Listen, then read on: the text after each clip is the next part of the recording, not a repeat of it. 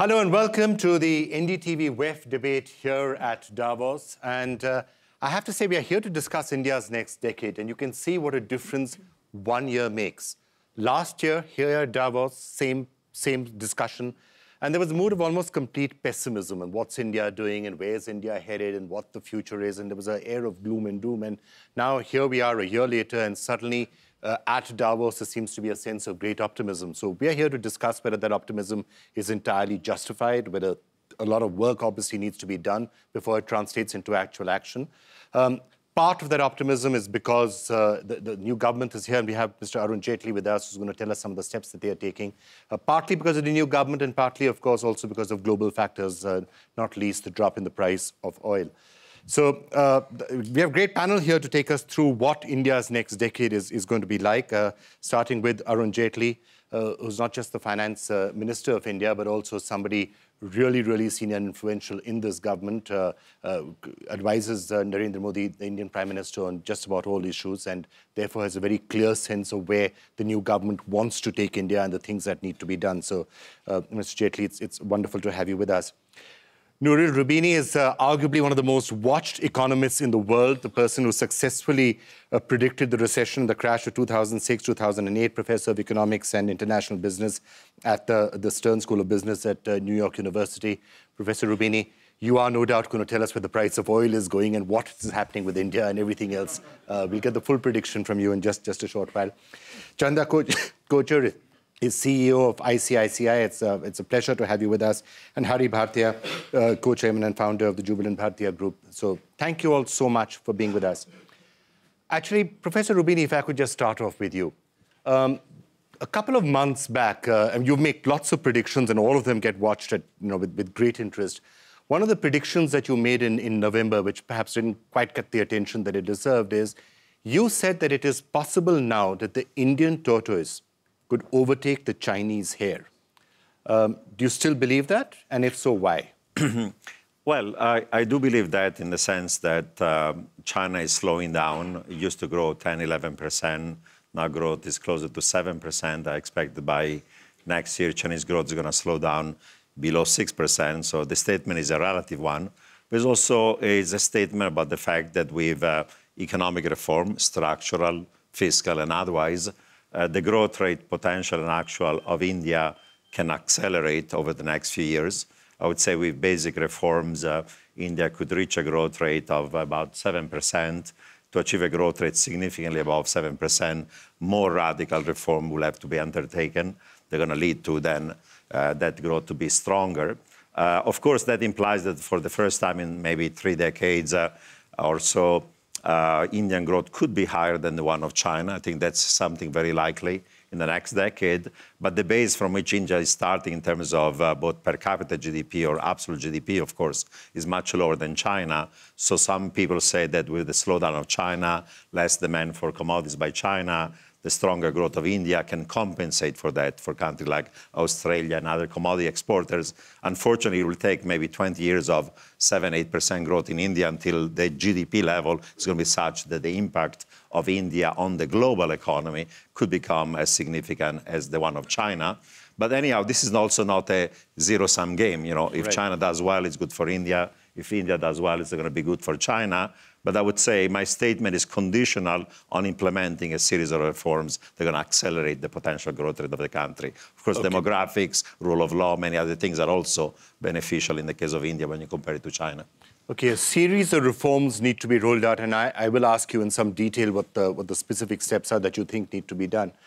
Arun Jaitley, a lot of the reason for the renewed optimism is that there's a new government in place, and there are two aspects to this. One, the government is saying that it is going to do a lot of the steps that people feel are required, the reforms that are necessary, the focus on governance, the focus on implementation. And also because this is a government that actually does have the mandate, certainly in the lower house, not so much in the upper house, to be able to get a lot of its agenda through.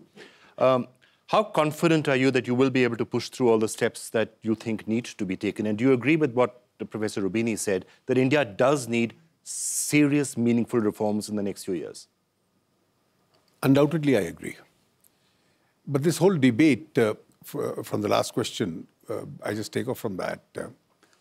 I read a decade ago or 12 years ago articles written by reputed people with top international credentials as to why the Indian model is a preferred model over the Chinese model. Ours is more market determined and not entirely state determined, and so on. But notwithstanding that, if we seriously introspect why we got left behind, because almost everything that could be done to take the wrong turn, we tried to do it. And therefore, the possibility of even competing with China, let alone overtaking them, was completely lost out. Lots of self-goals, you're saying? Whether you call it self-goals, I think the priorities change. And instead of going into the details of the priorities, I've been explaining where we erred. Instead of concentrating on high growth rates, instead of concentrating on reforms required for high growth rates, we went into this notional debate of what is pro-poor and pro-rich and so on. And therefore, we went into the symbolism of all that. So instead of increasing productivity in India, which would bring you higher growth rate, we concentrated only on distribution. And that's, I think, how the last 10 years got lost out. Once those last 10 years got lost out, I think history never provides you with these opportunities over and over again. But by a curious set of circumstances, this opportunity has come back to us.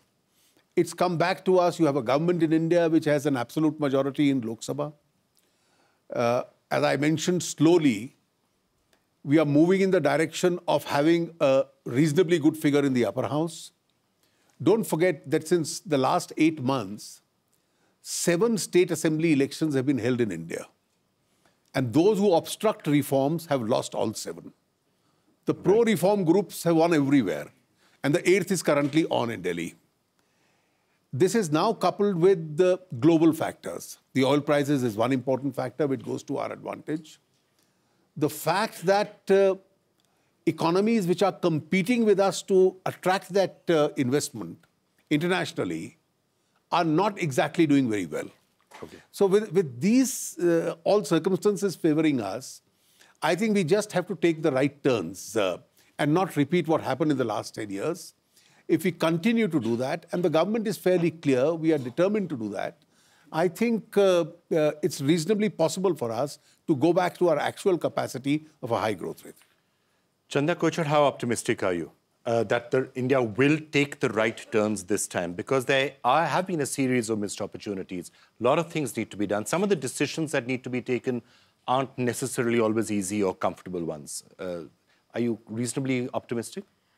I'm very optimistic by the fact that we are already taking the right turn. I think what is important is to continue on this path and continue doing what more is required. But I think the whole opening up of FDI into various sectors, which was not open so far, the resolve to actually solve problems around mining, whether it's coal and so on, I think that will have a very positive impact. The solutions or the simplifications around Land Acquisition Act, I think all these are all indicators to say that we are here to make ease of doing business better. And with that, we can actually accelerate investments. So I think that's one part about what's happening in India with our action taken. The second is if we look at just the macroeconomic factors, I think we are at a very, very sweet spot today. We spoke about the last 10 years and how things have changed. If I were to just put in perspective, last just 20 months, how things have changed. It was just not very long ago, around May 2013, when globally this concept was coined of the fragile 5. And India was the most fragile economy amongst all those. And today, what our researchers have actually looked at and seen is that in these 20 months, today, amongst all the emerging economies, we have turned the strongest.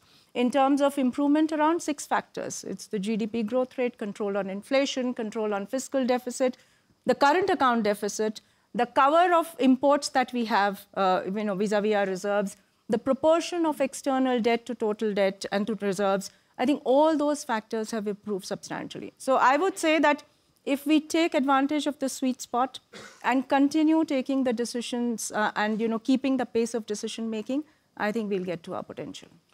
But Hari Bhartia, you're co-chair here at here at Davos this year. When you see the sense of optimism, I'm sure you're reminded a bit about 2006, 2007, when once again India was the flavor of the season at the World Economic Forum, and India is going to overtake China, and isn't it fantastic, what's happening? And as we know, after that, things did go down and went down reasonably fast. As Mr. Jaitley was saying, a lot of it may have been self-inflicted, but it did change. This time, is the optimism for real, and is it going to stay? I think so. But first, let me tell your audience in India, this time in Davos, there's an amazing interest on India. I've met almost 100 CEOs in the last 3 days, and they see this new government, which is a majority government, elected on the platform of governance and economic issues. So they see them driving the agenda, I think, in a very positive direction. So it's nice to be here in Davos, because I remember the last 2-3 years, I think there was some kind of hopelessness about India in terms of our ability to move into reforms. Now, but what people see here is also a very smart government. They have learned from the mistakes of the last 10 years. And I'll just give you one example. Look at financial inclusion, a project which Prime Minister started, led by our Finance Minister. What amazing results.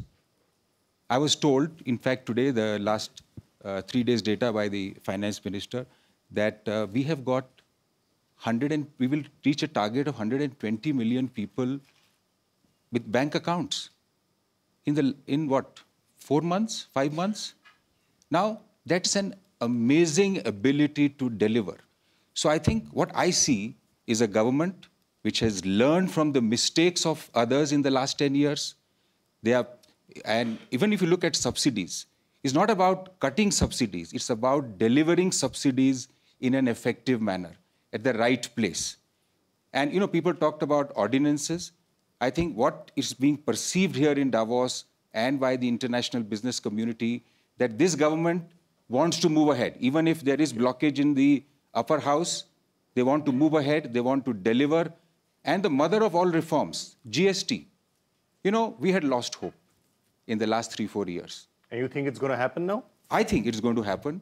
It has moved ahead. I believe the states have agreed. And the good advantage is a lot of states have now come into the fold of the ruling government in the center. So I think it's a great time.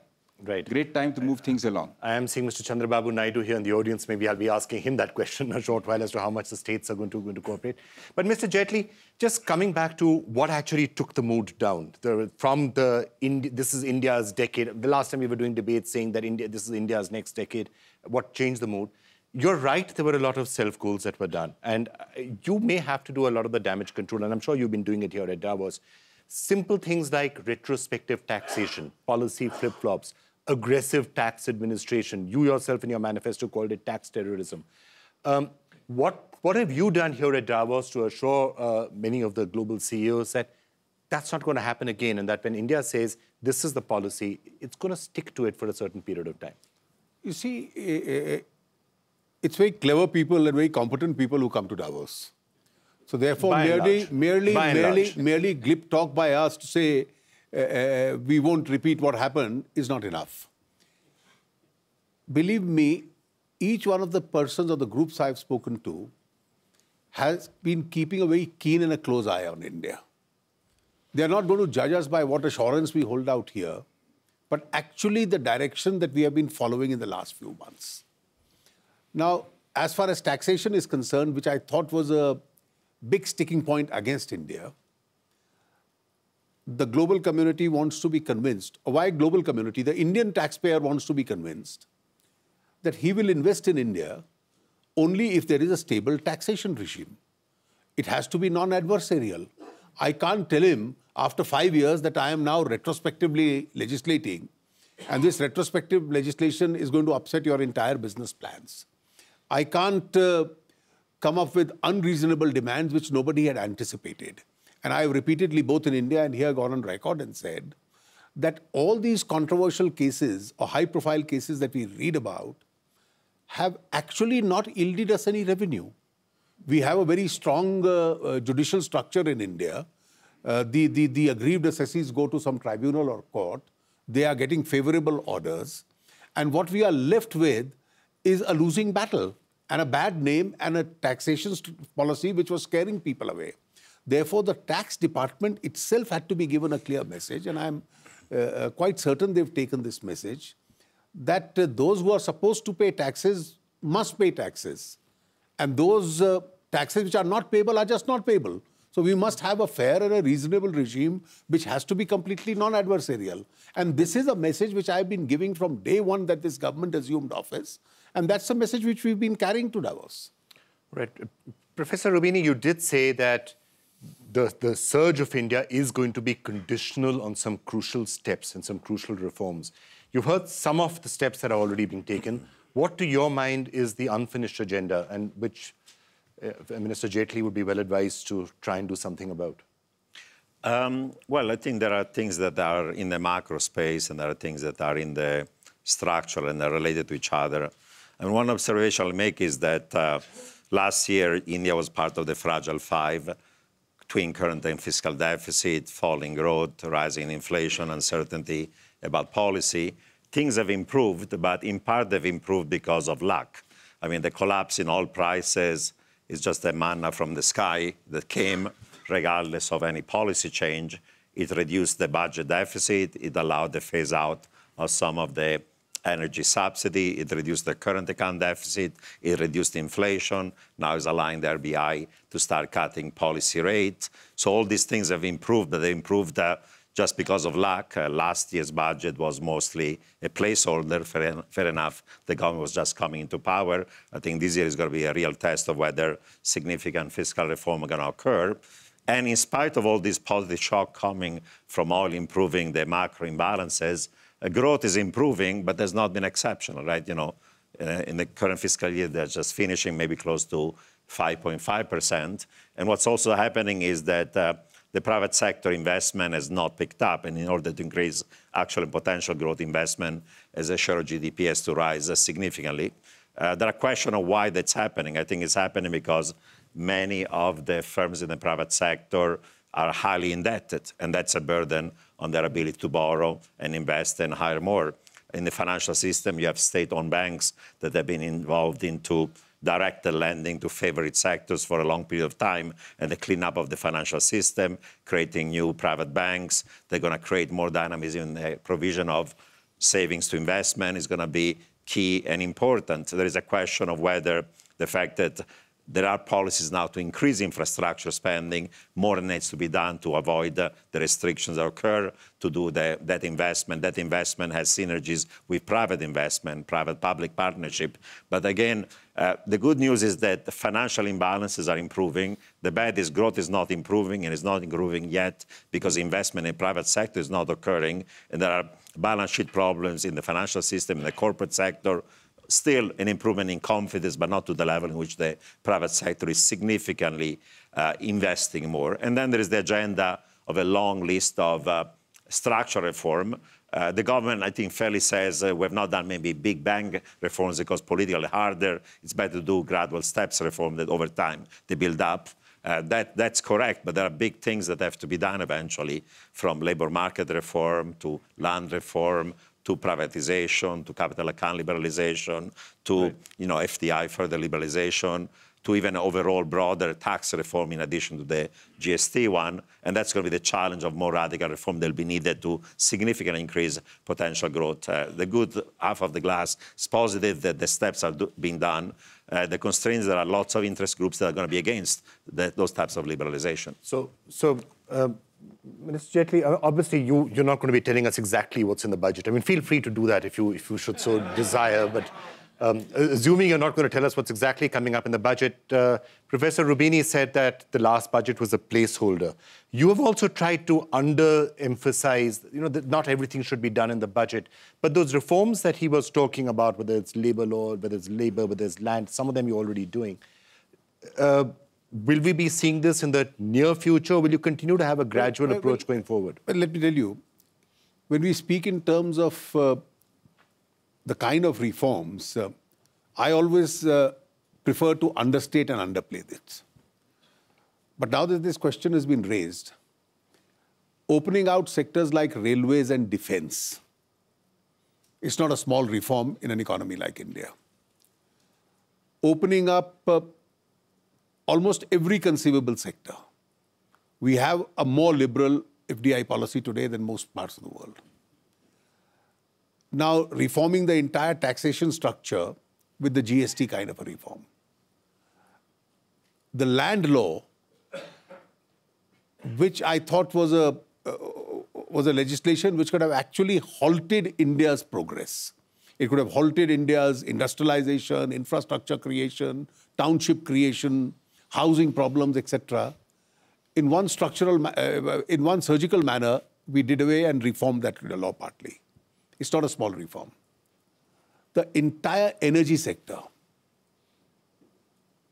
Now, from 2006 to 2014, it was a complete standstill. Nothing was done. The companies which have invested into that had lost their creditworthiness. Coal was not available, which was our major resource. Now we've reformed that sector completely. Mining, a major resource, we are still with an obsolete procedure. Now to come out with a more modern legislation in tune with the times of the day was not a small reform. Now these are all steps which we've been taking. From the first of, Mr. Hari Bhartia just now mentioned the financial inclusion scheme, to get to visit almost 22 crore out of the 25 crore families in India, barring left-wing extremism and border areas and inaccessible areas. Get every Indian to be a part of that system. And not only a part of that system, you now have started immediately, from the 1st January onward, the state support subsidies going into that system. So the leakages are going to be plugged in the first phase. My problem really is when I look at investment into various sectors and increasing it in the social sectors, etc., from the kind of revenues we earn at this modest level of growth, are all committed to a fixed governmental expenditure. In the last 10 years, we've added to that expenditure. So whether it's salaries, it's pensions, it's the defense expenditure, it's repayment of debt, and the so-called expenditure incurred because of this rights-based approach. Now, this rights-based approach was not always the most logical approach. To have an erroneous impression that you increase subsidized gas cylinders from 6 to 12, and this will completely win an election for you, it just didn't happen. Now, the consumers of gas cylinders are not the poorest in India.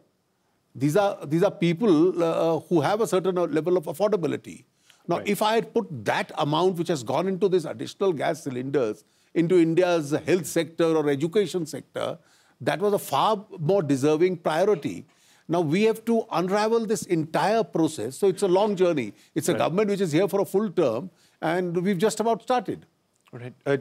Chanda Kochhar, obviously, a lot of the private sector will also have to play a role, and that's what we keep hearing from the government as well, because there will be massive investment that will be required. So one of the points that Professor Rubini was talking about the balance sheets of a lot of companies in the private sector in India, they are heavily indebted. Interest rates are still very high. Okay, now they started to come down a little bit, but interest rates are still very high. So is it going to be simple for the private sector to play its part in India's next decade, or is it again going to take time for that debt burden to be unraveled? So I think the private sector definitely has to play its part in this whole investment cycle. But to enable the private sector to play that part, the most immediate requirement is to actually unravel the existing projects. I think, the reason why the indebtedness of the Indian corporate sector has gone up is because a lot of investments are underway. The debt has been taken for those investments, and actually very good quality assets have been put on the ground. And that's the positive part of it. It's just that there are the last mile issues of either the last mile approvals or, the raw material not being tied up, for instance, coal, etc., which is not allowing these projects to generate cash flows and thereby reduce the leverage levels. So I think the most important priority for all of us is now to resolve those issues around existing projects. And I personally believe that even if as we are taking this whole coal solution up to its logical end by end of March, and with that, if we get the 20,000 megawatts of existing power capacity working, which is not working today, we can, through direct and indirect benefits, add 1% to the GDP of the country. Now, not just that, that will enable the corporate sector to then start servicing the debt that is taken towards those projects. And it is only then will the private sector get that confidence, both financially and psychologically, to think of the next round of investments. So I think the corporate sector recognizes that there's a huge potential to invest. The corporate sector has the capability to invest, and the financial sector has the capability to support. But as of now, the priority has to be to unshackle the existing projects. And in the meanwhile, I think we can ignite some amount of investments through the government projects, whether it is partly on railways, partly on highways. If we start giving that kind of a push, ignite the economy, and gradually solve the existing projects. So, Hari, if a lot of these projects did get stuck, so there was various reasons are given for it, just sloth and bureaucratic apathy, corruption is quite often blamed for it, and corruption in some of these projects. It's often also said that one of the things that happened in India is, with so much concern about corruption, quite often honest decision-making was also just blocked, because nobody wanted to sign a file. Nobody wanted to put their signature on any piece of paper, because, who knows who wants to get into trouble, and tomorrow the investigating authorities will come. How do you start changing that mindset? It's changing in a very subtle way. And I'll give you another example, how, and Professor Rubini also talked about second generation of reform. See, reform is not only about what is being done at the central government. It also has large implication where state governments are involved. Because doing business in India, that's where the states, you go to the state, and that's where most of your permissions are required, and issues about corruption. I must tell you, in Davos here, and to our Indian audience, a very interesting phenomena is happening. States are now competing with each other. Finance Minister was in West Bengal, Mamata Banerjee and Finance Minister standing on a common ground on economic issue, and West Bengal trying to market and getting investment. And look what is here happening in Davos. We have a Make in India lounge where you get great Indian food, and we have two chief ministers in two corners promoting their own states. Chandrababu Naidu is here doing a fantastic job. If each state starts to promote investment, is promoting India. Look at the multiple effect that we will have. And I think that is also solves your issues about corruption. Because if states have to attract investment, they have to make it easy for doing business. And that is about reducing corruption and Inspector Raj. Right. Arun Jaitley, corruption, of course, has been a big issue in India. And corruption has two aspects to it. One is big level corruption, which is at the government levels and at cabinet minister levels. But a lot of the impact of corruption and really draining some of the energy out of the Indian economy is at lower levels, and at grassroots level, people sitting on files. How can you and the government empower honest bureaucrats to take decisions without fearing that if they put their signature on a file, tomorrow CBI will come after them or somebody will come after them? Because that is one of the reasons why things slowed down so much in India. Not the only reason, but one of the reasons. You see, one of the great setbacks of the last decade has been credibility of governance declined. And therefore, other structures became more powerful. The CAG became more powerful, the CBI became more powerful, the courts became more powerful, because the general presumption was that governments act for collateral reasons and not for honest reasons. Now, this is the greatest damage which was done to governance in the last 10 years. Now, in the process, there are many decisions. When you talk of these large projects, some were held up because of environment, some were held up because of some permissions. But I can tell you a large number of decisions are held up in governments, both at the center or the states, because everybody wants to play a game of just passing the parcel. So he who has the last, who's the last in the queue to have the parcel in his hand, is going to be eliminated. Similarly, in governmental decision-making, which has commercial connotations, I believe we have unrealistic laws, unrealistic in the modern era of liberalization. The Prevention of Corruption Act in particular is a 1988 law. It was redone. It predated the 1991 liberalization. And almost every decision, including an honest decision, can be brought within the ambit of that law. I know for certain that 3 extremely honest secretaries of Government of India are today being investigated or prosecuted by the CBI for decisions taken over the last 10, 12 years, and decisions which were commercial decisions taken on good commercial considerations. And logically, there is no reason. I had the responsibility of the Defense Ministry for a brief while, and I found that everyone wanted to just make a query and ask for a clarification and send the file up.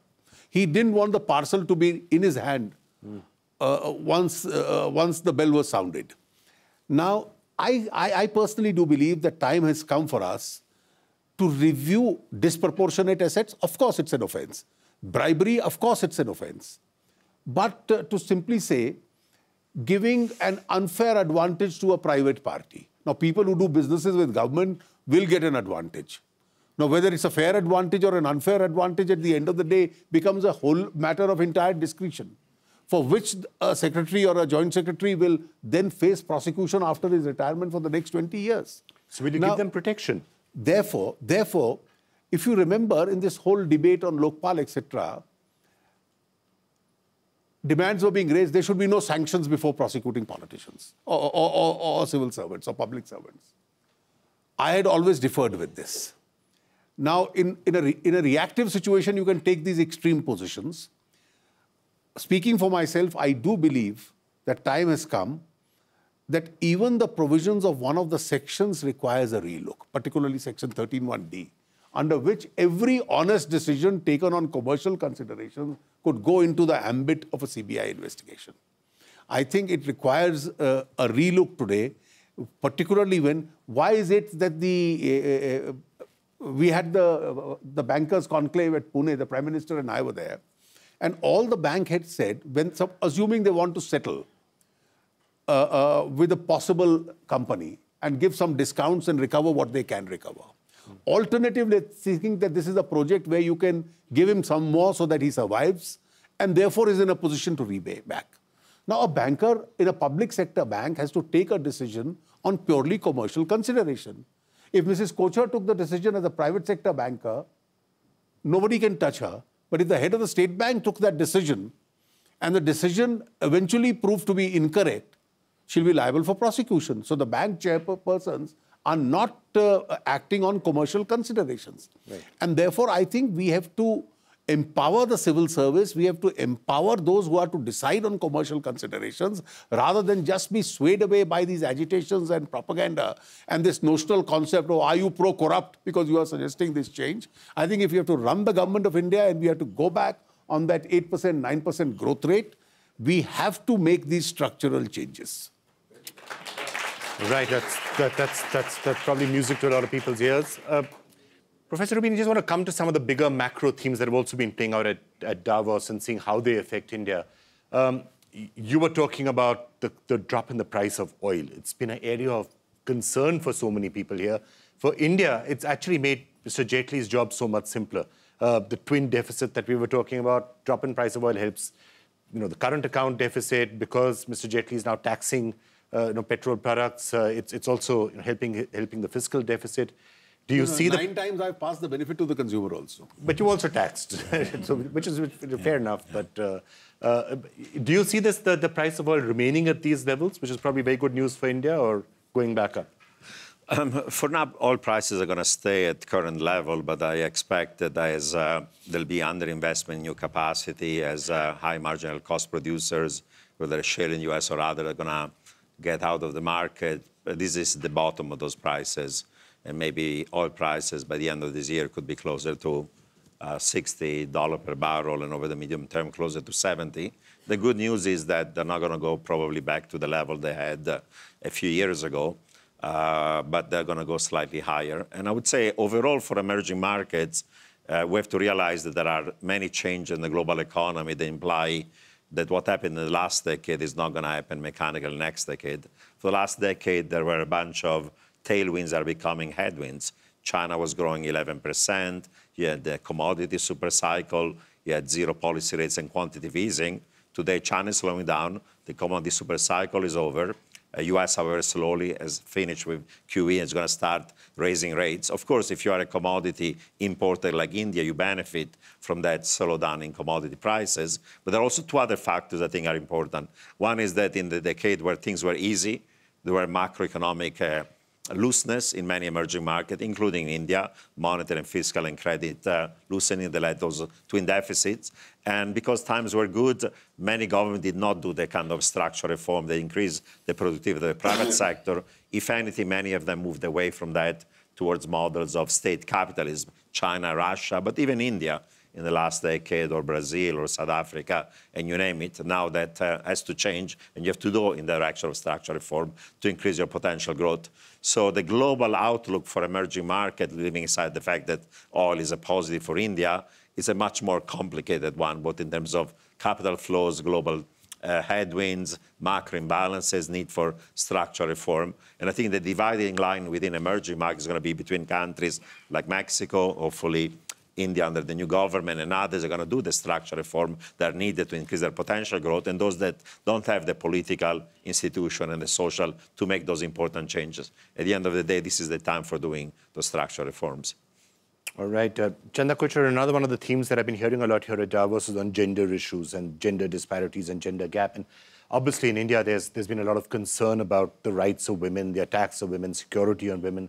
But there is a flip side too, which is that in India, unlike many other countries, there's not really, the glass ceiling isn't there to that same extent. And people can rise to the top, women can rise to the top of the corporate sector without anybody thinking twice about it. What is your take on that? And I'm sure you've been asked that question often here as well at Davos. Yeah, one is, I think, on the flip side first that you spoke about, I think we as a country need to be proud to say that on this issue, at least in the corporate sector, India is doing much better than many other countries in the world. I don't know of any country in the world where the banking sector, more than 50% of the banking sector would be run by women. So I think that's... I'm trying to think of a bank which is not run by a woman in India. It's a bit tough to... I'm racking my brains a bit. Yeah, so I think that's one. The second is, in that context, when people ask me, what needs to be done to make this happen, frankly, I think what most of these organizations have done, as I've seen all these organizations, is just to create a level playing field between men and women. I think as long as you create no discriminations against women, as long as you don't have inhibitions saying a woman would not be able to do this job or would not be able to take that responsibility, I think women are thriving on their merit. So this is really on the corporate side. But of course, on the other side that you spoke about, the safety, the security of women and so on, I think we need to do a lot more. 50% of our population is women. Clearly, to strengthen the laws, clearly to strengthen the execution of those laws and the safety security measures, we all need to do. As a country, as companies, we focus on doing this for our own women employees. But yes, we need to continue to do that. So Bhartiya, the other thing we've been hearing a lot about, obviously, is inclusion and making sure that there is inclusion, and also digital inclusion, which is the next big thing that people are talking about. Because as the internet keeps on growing, well, people just get left behind if they don't have access to proper, good quality digital infrastructure. No, but one thing that has changed this digital inclusion part is the smartphone population is increasing quite a bit. So what you see is in villages, in cities, in urban India, that everybody has access to telephones. And now that cell phone gives you a lot of digital access. It's anecdotal, but let me give you an example that we sell pizza in 180 cities, and 30% of the orders are online. Now, that's a sign. It's almost 50% of a developed economy, if I compare what happens in a developed economy. But this is an urban example, so I would not extend it to the rural part of India. But definitely, if 4G comes in, and if the rates remain competitive, and the penetration of the mobile telephony increases, certainly it will impact, I think, in the digital part of India, it will certainly impact. But I must, we talked about a lot of good things, but one of the challenges continues to remain for our growth is obviously this new set of youth population that is coming into the job market, and their employability and their education, because we have double impact. A rural India, which is, 50% of people are employed in the agricultural economy with 15% as part of GDP. It's not sustainable. So they are coming into the urban part to find jobs, and while the new set of young people coming into the job market. The biggest challenge that we have is how do we make them employable? And I think that's where business and entrepreneurship can play a very important role. I think creating sustainable jobs and enterprise. Right. So obviously employment is going to be a big concern going forward. And there is, of course, this overlying theme that as the world is becoming more and more digital, what does that by itself mean about the nature of a corporation, the nature of business? Now, yesterday we did hear Google, Facebook, Microsoft, all of them were saying that the greatest public good now is going to be the internet and having broadband access to everyone. And the suggestion was made, which I must get your views on the fact that spectrum should actually not be licensed or sold, but should be given away free because it's such a major public good. That dents your fiscal deficit a little bit, so that's why I wanted your reaction. I just now answered your last question by saying when institutions of governance became weak, the others took over. You try selling spectrum free in India, I'll be in Patiala House courts for the rest of my life. That's the law which has been declared by the Supreme Court. Now, these discretions in Indian society have been taken away from the government. Now, if a government is to legitimately decide at some stage that to encourage a particular sector, the input cost has to be reduced so that the consumers get it cheaper. Now, these are all decisions which have to be restored back to governance on a policy primacy. Now, unfortunately, we've had, as a hangover of the last 10 years, judicial parameters being laid down. So I don't think with the law as laid down in the 2G case in India, anybody would either risk or even dream of doing that. I mean, that was actually exactly the point in 2G, which at that time you did argue that, why was this done in a particular manner? So you don't see that happening in the near future. Well, I don't think with the law as it is today, anybody is going to even take a chance as far as that is concerned. All right, before I turn to the audience and get some views from here, I just wanted to ask each of you, what could possibly go wrong? And we should be always watchful at a time of optimism to see what could possibly go wrong, and therefore what is it that we should keep our eyes open from. Hari, why don't you start, and then I'll come this way. What do you think could go wrong in India? See, I constantly worry about the education part. How do we bring in this large number of people into workforce? Because it's the first time to give a job. The first job is the most difficult part, because people come from very poor families where the parents are agricultural laborers. And how do you bring into the job market? So how do you give them employable skills, even soft skills? And I think the management of that at the state level and at the central level, both in terms of policy and effectiveness and the amount of money that we put into skills and education. I think that's where the challenge lies. Actually, you're talking so much about the states before, and let me just get Chandrababu Naidu, and before I come to the others on that, let me get his sense, if you can get a microphone to Mr. Naidu out there. Just wanted to ask you, a couple of the questions out here, the competition among Indian states to try and get investment. And secondly, the question of whether reforms and doing good things economically is good politics. You paid the price in the past by trying to be too reformist. Has the world changed since then? No, thank you. Now, all over the world, if you see, even if you do populist schemes also, if you do in a wrong way, then automatically you will be caught and also you will lose the elections. For the last 1 decade, it is a reflection. But in India, as on today, we are very happy. For the last 7 months, things are moving very positively. Everybody is here. They are coming for the last so many years to Davos. This is the first time I'm seeing in Davos so much of hope and also hype. Everybody is talking. You have given a title, India Decade. I want to correct it, India Century. This century belongs to India. I don't have any doubt about it. I have seen so many investors here and also corporate sector, everybody is talking. We are having one advantage, demographic dividend, and also biggest democracy, and also market. Above all these things, there is a stable government, and also one of the best administrator at the helm of affairs. If anything will go wrong, it is beyond expectations, according to me. All right. So beyond expectation that anything will go wrong. Chanda Kochar, what could go wrong? See, India has two basic advantages. One is its demography and one is its potential for investment.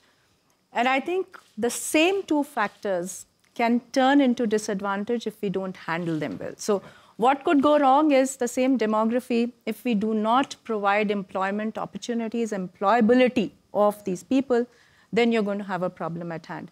Similarly, the same potential to invest, which can add percentages to your GDP, if we do not invest in infrastructure, then that can become a bottleneck. So according to me, the only thing that can go wrong is if we do not harness our potential fully. We have to work. We have a lot of strong points with us. We just have to make sure we keep working and harnessing that potential.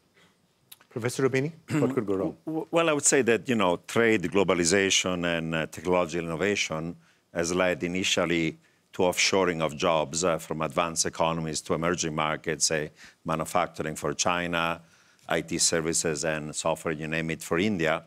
But things are going to change, and the pace of change is going to be radical. Today, a radiologist in Mumbai can do the same job as a radiologist in New York for 1/5 of the salary, but tomorrow there may be a piece of software that can do it better and cheaper than anyone around the world. Today, the call center in Bangalore can do the services for United States companies, but tomorrow there'll be a Siri style of virtual assistant that can do the same kind of thing.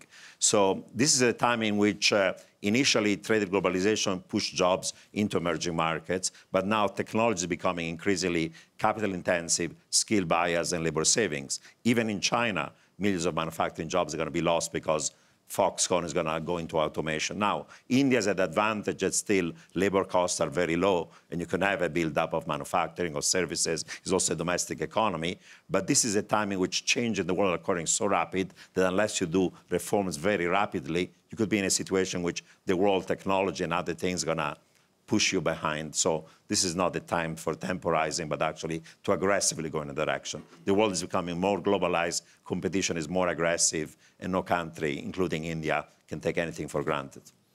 Mr. Jaitley, one of the questions that I'm sure you've also been asked here at Davos, as I have, is that is social cohesion a possible problem looking forward in India? Because even linked to your government and your party, there is a certain right-wing and economic thinking which helps with all the decisions and the reforms and the other measures that you're talking about. There's also a right wing when it comes to religious or social factors, which could potentially lead to other sort of problems.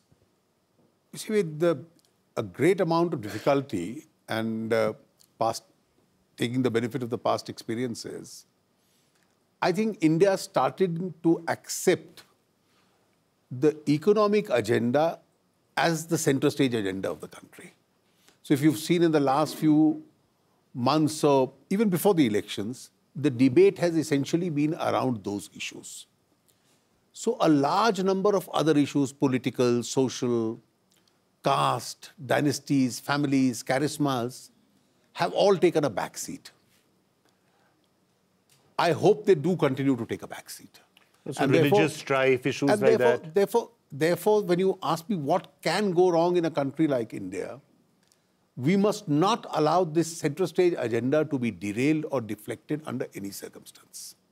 Now, if any of the other things happens and somehow we trip, the last government tripped when it came to corruption. If you remember a similar example in 1984, the government came up with, under Mr. Rajiv Gandhi, with great hope.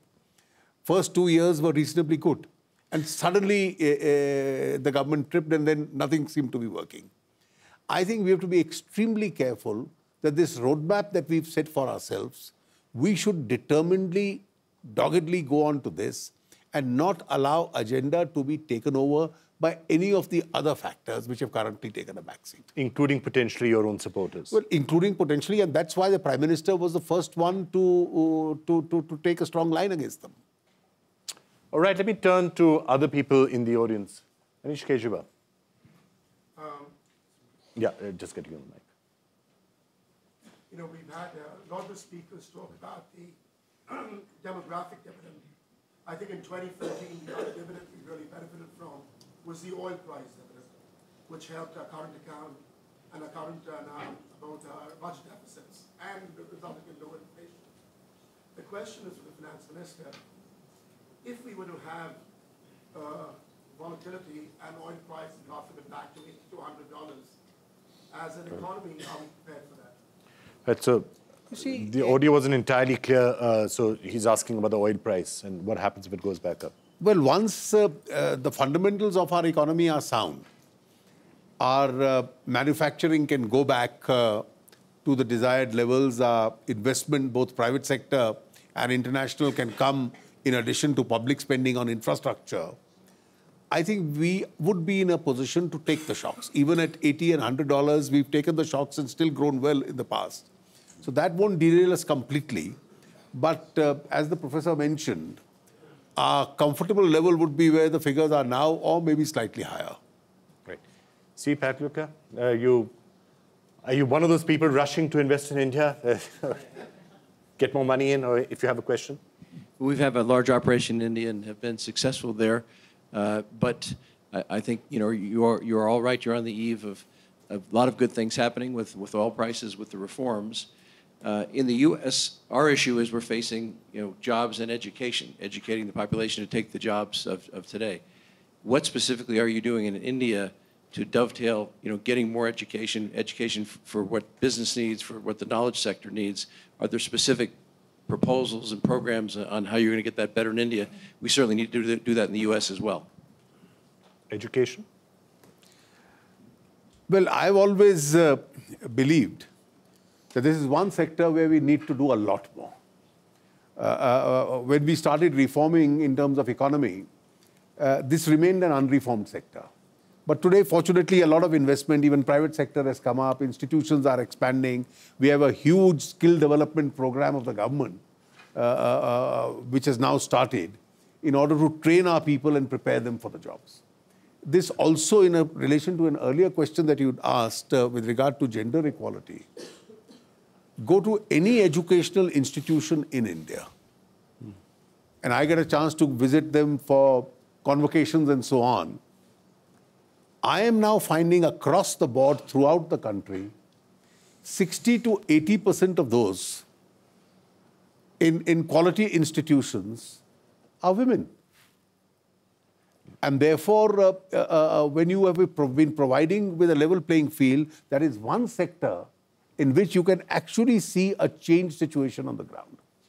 Right, let me quickly take 3 or 4 questions and comments and then come back to final thoughts from the panel. Yeah. Hello. I have a quick question. It is truly impressive, the number of reforms that are being done and the pace at which it is being done. Do you think there is enough depth in terms of the number of people that you have, in terms of the depth of the bureaucracy to kind of implement all of this at the pace at which you would like? Or is it something that's going to be slow and it's going to take time, in which case you might want to condition people to expect that we're not jumping to 8% growth in the next year? All right, great. Mr. N.K. Singh, you had a comment? My question is to comment a question or whatever it is to Professor Rubini. That in terms of exogenous variables, which the finance minister has himself conceded has been one of the favorable factors to propel the India story, what are the probabilities which you feel that the world could once again tip over? And apart from the factor of oil, in terms of the export market shrinking, in terms of the appetite for risk, in terms of foreign investment, what would you say are the probabilities of risks of that kind, of an exogenous nature, which India must protect itself? All right, I'll just take 2 more comments or questions, gentlemen there, and then I'll go down that side. Thank you. Paul Meehan from Bain & Company. Just coming back to private sector investment, we heard that the private sector is not investing yet. We're dealing with unraveling a lot of sunk cost. We haven't heard too much from the panel about the growth potential in manufacturing, value-added, the technology sectors. What incentives are being created to encourage more investment there, particularly given the relative high cost of capital today in India? All right. Mr. Hinduja, you had a question or a comment? And then the gentleman there. Yeah. Okay, I'll come to you I'd like next. to have a question with Professor Nurubini. I've been knowing him for a few years now. Your prediction for the world global economy has been so accurate. I'd like to know what is your future prediction for the global economy? How do you see the world? Okay. And what do you think about the economical changes which are going to take place, and what is the setback going to happen in the world? Okay, while we get the mic to the gentleman there, you want to quickly respond on exogenous shock and prediction for the world economy? Well, I would describe the global economy like an airplane that has 4 main engines. One is the US, the other one is the Eurozone, the third is Japan, the fourth one is China. The good news is the US is recovering and doing better. The Eurozone has been stalling in terms of growth, near recession. Deflation, we'll see what the action of ECB will do. Japan made a policy mistake by front-loading is on fiscal consolidation, and now they have to postpone it. And China is slowing down quite sharply. My view is going to slow down more sharply than otherwise. Now, in the case of India, it's a less open economy than others, so it's more sheltered from global shocks, but the economy is going to open up much more given the policies to trade, to foreign direct investment, and so on. There are certainly 2 channels of transmission, among others, that are important. One is financial flows. The country still runs a current account deficit, has to attract portfolio and financial capital. If the Fed were to exit faster than otherwise, if risk aversion because of what's happening in the world will lead to risk off rather than risk on, you could have capital outflows rather than inflows. That's going to increase the cost of capital for India. Secondly, right now, oil prices are low, commodity prices are low. That on net benefits India, that is a net commodity importer. But you can tell scenario, even geopolitical, of shocks that could lead to a shock to supply of oil, energy, or other commodities. And therefore, those are the 2 channels through which the world, among others, is expanding. And finally, as you open up more, of course, being able to also grow not just through domestic demand, but then exports becomes more important. And what happens in the rest of the world affects the competitiveness of the country. You also have a lot of foreign currency liabilities of some elements of the financial system and the private sector. If the dollar was to strengthen too much, those balance sheet effects could add to the financial constraints that the corporates and the financial institution would face. All right, I think we have just a couple of minutes left, so let me get some quick additional thoughts. In a new Indian government attach great importance to the manufacturing industry, right? Make in India. The question is, what kind of a trade policy are you going to take, particularly regarding the RCEP? If India join this, RCEP, how do you say? Supply chain, the competition in the supply chains will be, much, I'd say it. For India, it will be very, very advantageous. That's right. My assessment. So what do you think about your trade policy? What are you going to do? All right, we're just going to react to that. Minister of I see Amitabh Khan sitting out there. Maybe we should get him and get an answer from him. But all right, the lady at the very end there, and then in the meantime, there was a comment from here. So if you can get one mic here. I'm going to try and squeeze all of this in. I'm told I just have a minute to go. So I'm not quite sure how to squeeze it in. Very simple question I have to the learned panel. India is not the first country to take the route to reform. There have been several others before us. So I would ask the panel, what are the 2 things we can easily emulate rather than reinventing from successful reforms elsewhere? And what are the 2 things which India will be well advised not to do, having learned from the mistakes of others? And something on lighter note, with permission from Chanda, I think now that women have captured practically the banking industry, it is the economic ministries which seem to be the next frontier. Thank you. But I thought they're starting to make inroads there as well. But so, Mr. Mujal, you had a comment? One of the key points that is being brought up was about employment. Mr. Minister, it will be useful for us to hear about entrepreneurship, because that is a real multiplier for job creation. Right, the lady there. Yeah.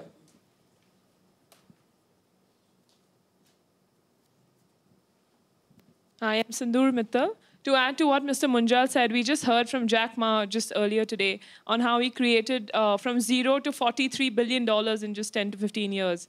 So I think my question is, how do we create scale and entrepreneurship and an innovation, an ecosystem for entrepreneurship? Like there is, I mean, we have Indians in the US and Silicon Valley actually creating these businesses, but how do we have them here, homegrown in India, and actually scale these businesses up? All right, fine. I'm going to get thoughts on all of that from the panelists here, but Mr. Amitabh Kant was sitting out here. You want to respond to the Make in India campaign that you've been doing out here? Has it been getting receptive noises here at a time when, if you can get a mic to him? Yeah.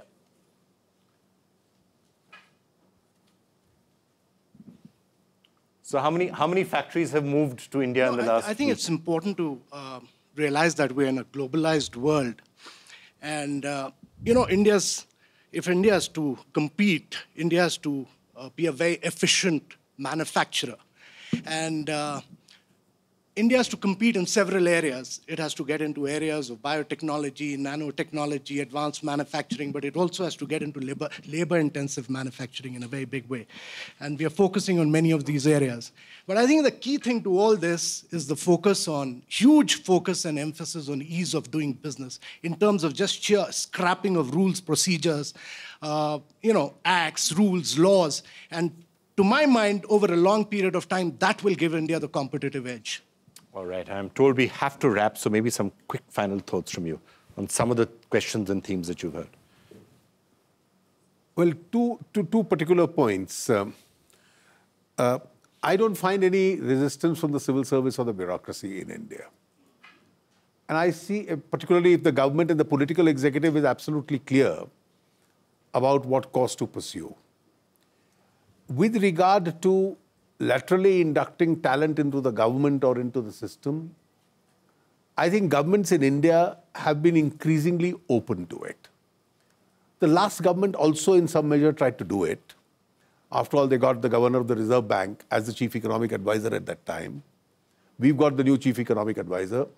We've got the vice chairman of the Niti Aayog. And I'm quite certain before the factories move to India, the best minds also must be available to the government of India irrespective of where they are.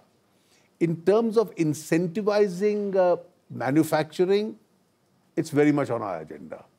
Even though we had only a few days during the last budget, we did give to MSE, MEs and so on several incentives because we wanted the sector to pick up. And that's a priority which is fairly high on our agenda.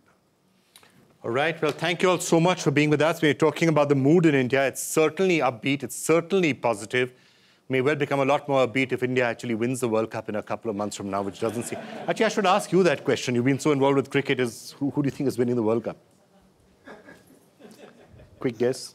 I'm not so sure what kind of pitches the Australians and the New Zealanders have prepared. New Zealand, the pitches I'm particularly scared of.